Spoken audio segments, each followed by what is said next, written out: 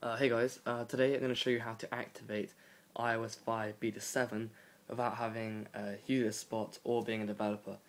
Before we start, I won't actually be doing this because I already have my iPhone activated and I don't want to mess up in case of conflict or something. But this will work if you haven't got user spot or a developer's account, and so I'll run you through a quick guide explaining how to do it. So it's really simple, okay? Okay, so let's start. First of all, you will need the IPSW file for the update, which can be downloaded from here, which is iModZone downloads. The address is imzdl.com. Put links in the description below. Okay, so download the version you need. They have every single one here, which is available. They're all ranging from quite big, so it'll take a while to download depending on your Wi-Fi time. So I recommend pausing the video now before you get more in-depth in it and realize you haven't downloaded it. Also, you will need iTunes Beta 7 as well, which can also be downloaded from the same site, and that's only 80 megabytes for Mac, Windows, and PC. Yeah, so alright, so I have a rough guide here from Cydia Help, pretty cool site, basically explaining how to do it. So first of all, we have to download the iOS and the iTunes, the IPSW. And also download Snowbreeze, which you can do from here. The links in the description below as well. So you have to choose this version here, which is the iOS 5 Beta 7. So download that, it takes a few minutes, and you should get a file just like this. So run the file, so open it up, give it a second. And in a second now it'll open, hopefully. My computer's pretty slow, it's kind of annoying. Come on.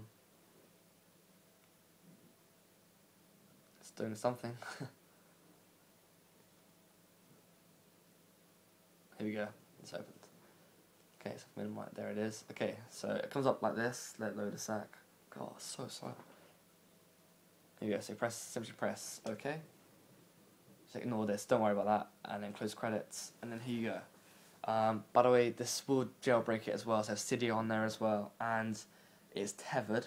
So it means if it runs out of battery or crashes or restarts, you have to plug it into your PC and use iBooty to reopen it. You won't have to go through this process again.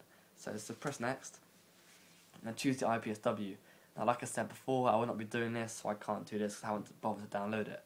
So once you downloaded it, click Browse, find a file, like it says here.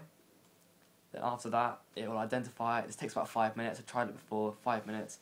It looks like it's stuck loading, but it isn't, so don't worry, let it do its thing. Then it should finish.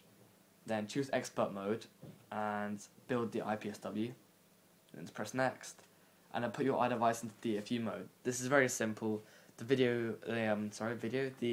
Snowbreeze will explain it all and how to do it and run you through it. Once you've done that, I highly recommend that you back it up on iTunes.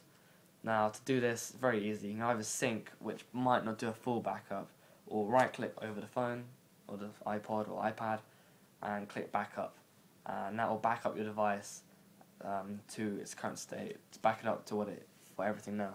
So in case it does crash and you lose everything, which is unlikely, click restore from backup and you get a menu like this. Choose your one, which is mine's there, and click restore, and then it will be as good as new, as good as how it was when you last had it backed up. Okay, so once you backed it up, now you have to choose the IPSW. Now this is very easy. On Windows, you hold the Shift key and click Restore. Okay, so you do that, and then this will come up, little browse menu like this.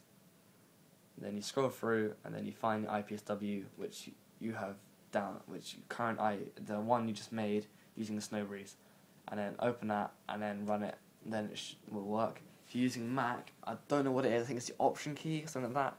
Hold that key and press Restore, and then you browse to the IPSW, and there you go. So once you've done that, wait a few minutes, it takes a couple of minutes for it to install it, and it will all be working, and then it will be a wiped iDevice. That's why you back it up. So go back into iTunes. When you come to the screen like this on your iDevice, click Restore, plug it into iTunes, and it'll automatically copy everything across. Be as good as new. I mean, as good as how you left it, all everything on there, and that should work. Now, if you do get any errors, let me know, and I'll be able to point you in the right direction, help you fix it. Whatever you need to fix it, I'll get it done for you. So it's really simple. Oh yep, and before I forget, I'm doing the app giveaway for each video, and I want suggestions for apps. So any app within a reasonable budget, leave a comment below, and I will think about it and maybe put it in my next video for a free giveaway. So look forward to that.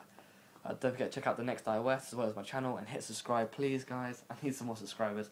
I've only got, I think it's 107 subscribers. I need a few more. Come on, I know you guys will do it.